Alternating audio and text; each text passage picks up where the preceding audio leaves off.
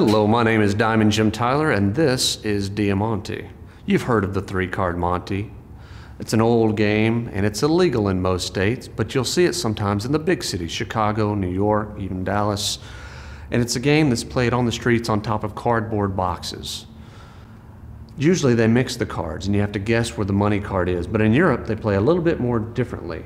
I like the way they play there. It seems much more fair. They just show you two cards that are alike, two jokers and a queen. It's the money card. When they use an ace, sometimes they call it chase the ace. Sometimes this game is known as the sidewalk shuffle. So let's pretend you had 20 bucks riding on this. If you were going to guess where the queen is, where would you guess for money? You're guessing the center card. Well, let me show you. That's the joker. So you'd be down 20 bucks right now. But I'm going to give you another shot. We're looking for the little lady. Where's the lady at? You're guessing the center card again. Well, all right. Sorry, technically that's 40 bucks you owe me now. I was trying to help you out. Now we're looking for the lady. Where's the lady at? The one on the end? No, I'm sorry. That's the sucker move.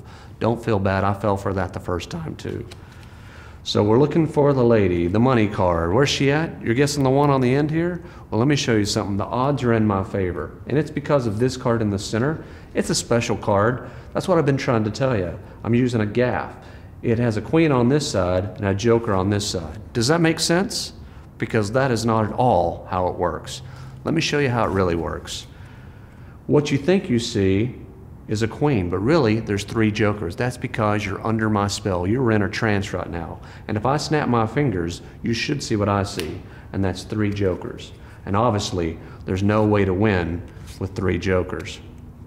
Now the funny thing is, people say the craziest stuff when I do this. They think that I'm going in my pocket, or that I'm switching the cards, or that I'm putting something up my sleeve, and you saw how fair that was. You know, the cards stayed in their sight the whole time. The downside is you can only show them two of the cards. You cannot show them the last card, and the reason is you will blow their mind, and that is DiaMonte. What's cool is you can give them the cards when you're done.